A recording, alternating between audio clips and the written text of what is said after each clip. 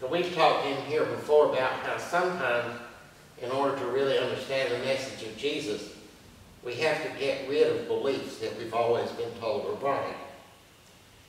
Now, I've seen a lot of people in my time that had Christian beliefs that were, for the lack of a better term, not right. And I've seen the damage those beliefs can cause. I never will forget, not far from here, sitting in an apartment on Warren Street. An elderly woman had just lost her only child to cancer, and she was just sitting there sobbing. And she said, "It's God's will." I've seen the agony of a middle-aged woman who was confined to bed for almost 25 years with a neurological disease. And I've seen the look on her face when someone stood over her bed and said, "You know, God has the power to heal you, but you're right where He wants you to be." I've seen people who almost left Christianity altogether after experiences with churches with the preacher, fire-breathing, hellfire and damnation, scared them to death type stuff. I've seen people who lived their entire lives trying to atone for mistakes they made when they were younger.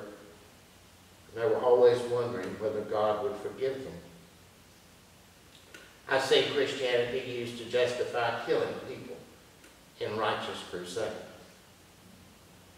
Now, in the backs of a lot of these people's minds, they knew that at least some of these beliefs weren't right. I know that because someone talked to me about it, and I've seen them struggle with it. And it was a serious struggle. On one hand, there was a voice in the back of their minds that said, "You know, I just know this is not right, it's not right." But whenever that voice would come up, they'd try to push it back in silence. But then there were times when they would hear that voice and they would consider, well, maybe the voice is right, maybe that belief is not right. And then it would scare them to death. They even allowed themselves to consider it. And God forbid that anyone would ever know that they ever questioned one of those beliefs. I think peer pressure plays a role in that. If everyone around you has certain beliefs, you feel you want to have those same beliefs too, just to fit in. After all, you're really not going to be a part of a group unless you share the beliefs and attitudes and all of the group. You hear somebody proclaiming God is in control, you don't want to be the sore thumb and stand up and say, "Wait a minute, I'm not sure the Bible really teaches that."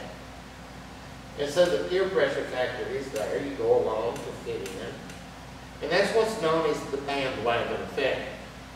The bandwagon effect is the tendency of people to adopt certain behaviors and attitudes and styles and beliefs for no reason whatsoever other than that they are popular.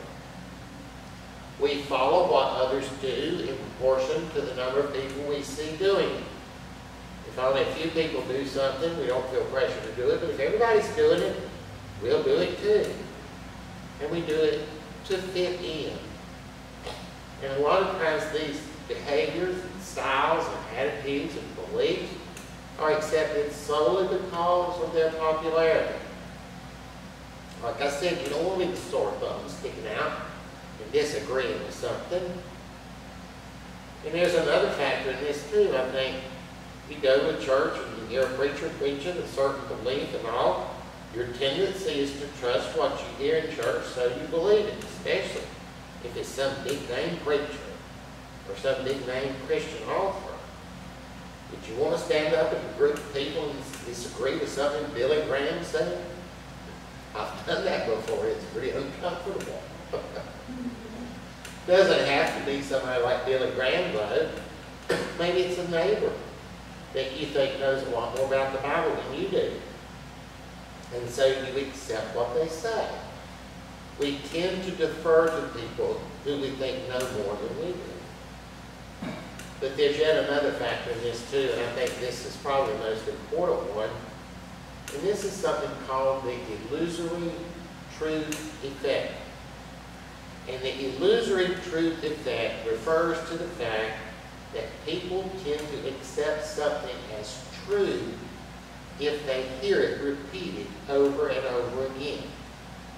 And it's not necessary that you hear it repeated 100 times a week. You can hear it repeated once a month. But if you hear something repeated on a regular basis, you tend to accept it as true. It doesn't have to be proven. No proof needs to be offered. It can even be a very implausible statement. But if it's repeated over and over again, people will tend to believe it. It also occurs in situations where people should know better. We would think that smart people, highly educated people would be immune to it, but they're not. And not only are they not immune to it, actually the opposite is true. Studies have shown that expertise in a subject actually increases someone's susceptibility to the illusory truth effect. You wouldn't think that would be true, but it is. People who are most familiar with the subject will be most likely to be fooled by something with the illusory truth effect.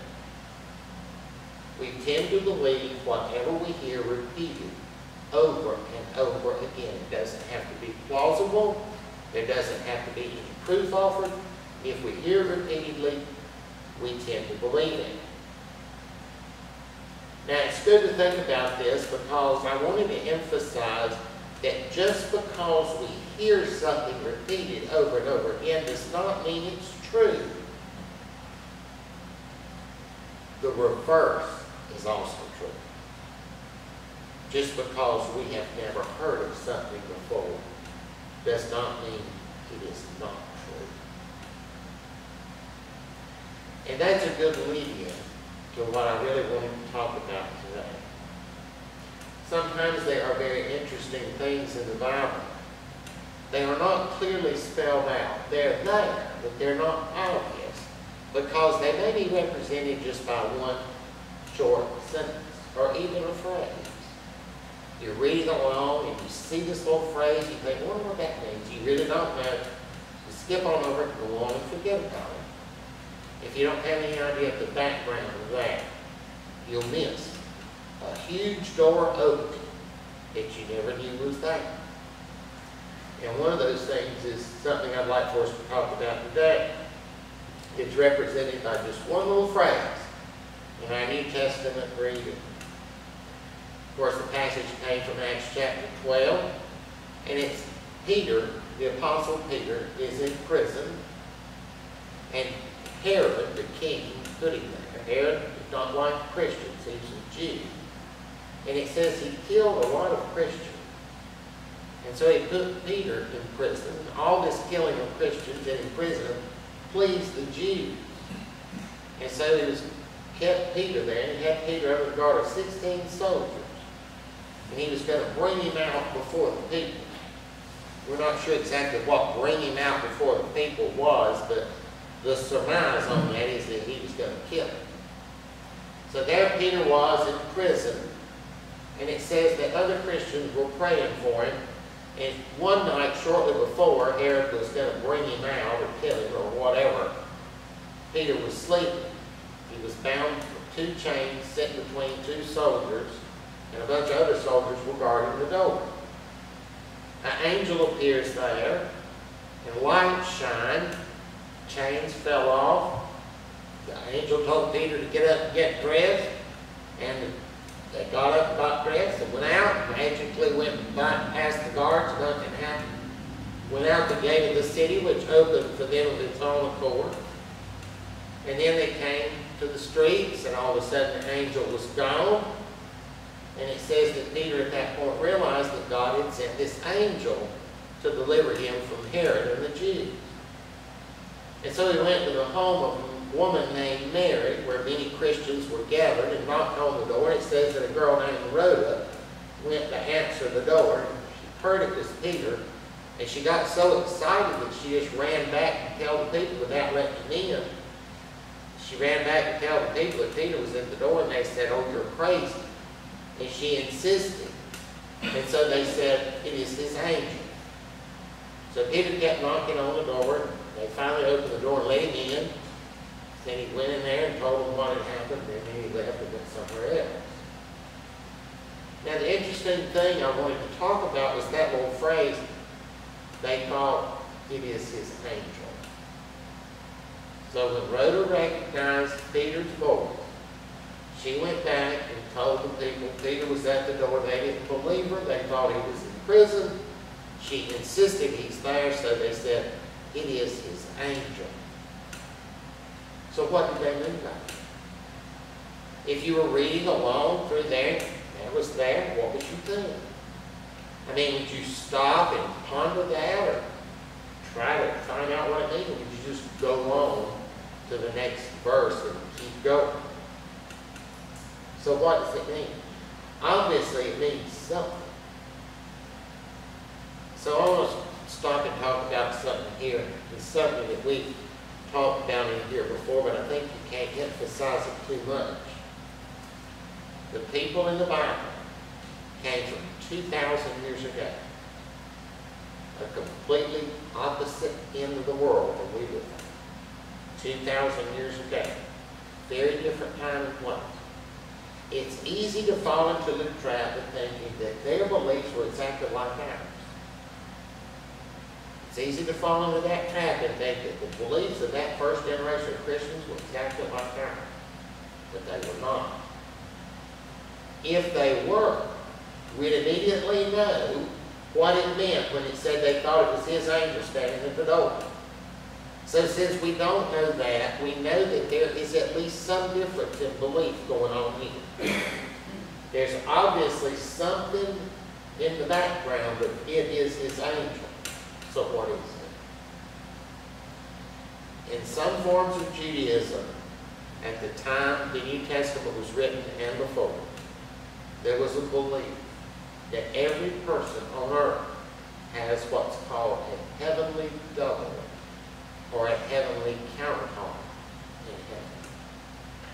And so the belief was that every person on earth is mirrored, duplicated by another person just like them in heaven. And so according to this belief, there is another you just like you existing in heaven right now. Now keep in mind that these people in Acts were Christians. They were Christians. And think about what that means. From that we know that at least some of those ancient Christians held the belief that each person on earth is mirrored by a person just like them in heaven. Where does that belief come from? We do not know. But we see it expressed in the New Testament. We also see it expressed in Jewish writings called pseudepigrapha. And that's a technical term for a certain kind of writing that appeared in Judaism for about 500 years after the Old Testament period, up to a period after the time of Jesus. They are usually prophetic writings, which means they are used to convey a message about the future, although sometimes they contain a message about the past.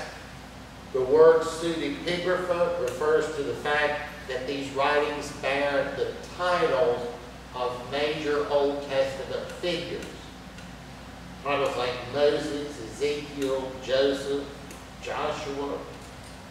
And so the idea is that people were trying to pass them off as being written by Moses, but nobody knows that. They might have the title of the pseudepigrapher of Joseph or of Ezekiel or something. They could have put it there to pass it off as being written by one of those people.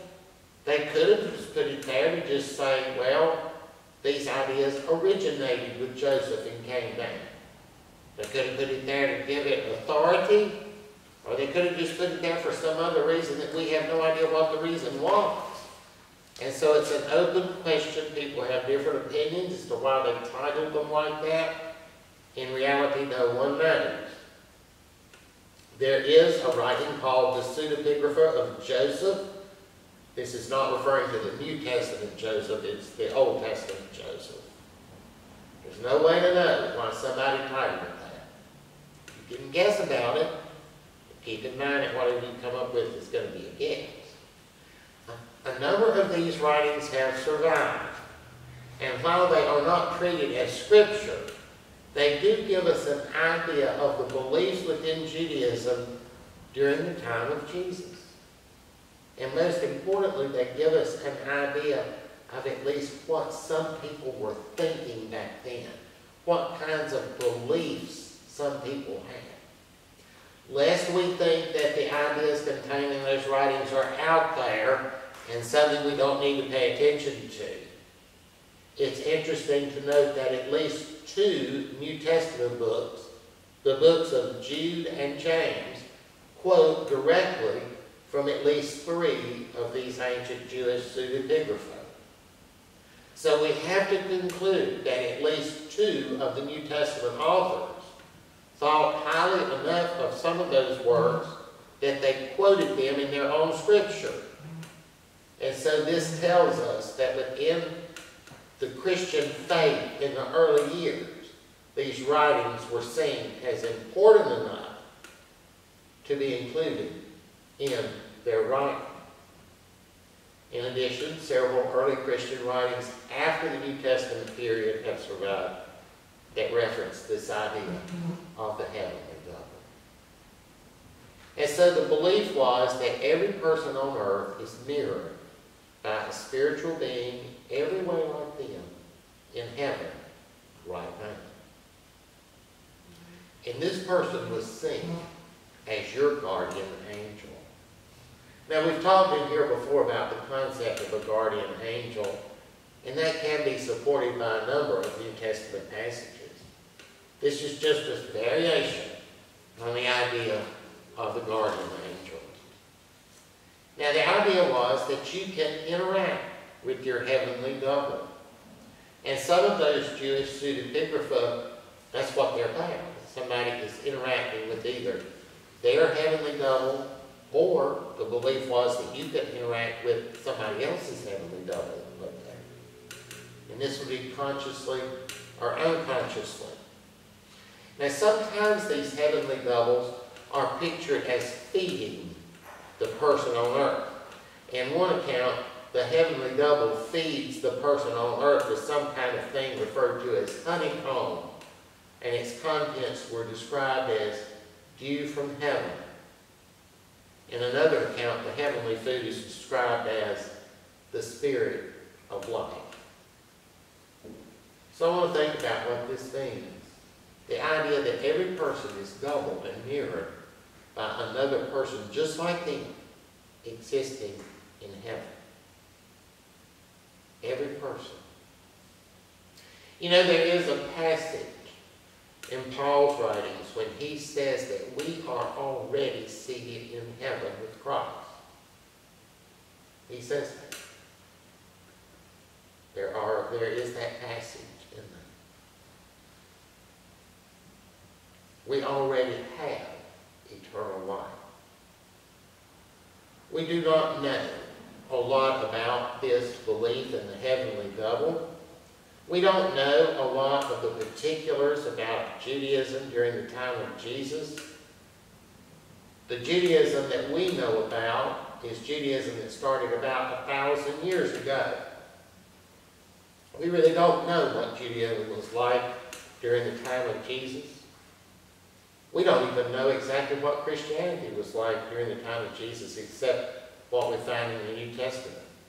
The Christianity that we're most familiar with was not even developed until 300 years after Jesus, and for a lot of people, the Christianity that they know about was not developed for like 1,600 years after Jesus. So we don't know a lot of the particulars about this belief in the heavenly double. That's been lost to history. But we know it was there. And we know it was there enough to be referenced in the New Testament several times. Now granted, you've got to know about it to see it. You've got to have a little background to know that that's what they're talking about and know that's what it references. But it is there. It is there. I find it fascinating. and don't really know what to do with that belief.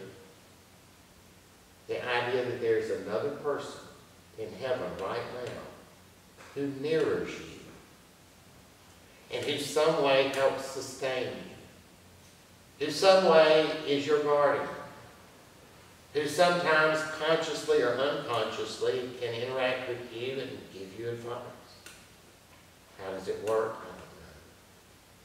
But it's fascinating to consider. I've said this before, and I hope this is one of the main things you take from your time here at the Chapel of Christ. I am absolutely convinced that when we get to heaven, we'll find out just how different things actually were than what we thought they were.